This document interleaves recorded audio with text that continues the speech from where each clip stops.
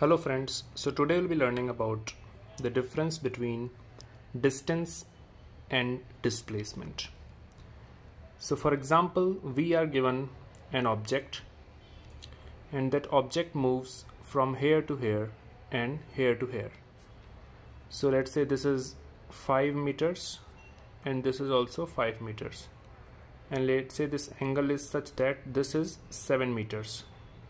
So the total displacement of the object is 7 meters in this direction in the x-axis. Let's say this is x and this is y. However, the total distance traveled is 5 plus 5 is equal to 10 meters. So distance traveled is a scalar as compared to the vector displacement. Hope you liked the video. Thank you friends.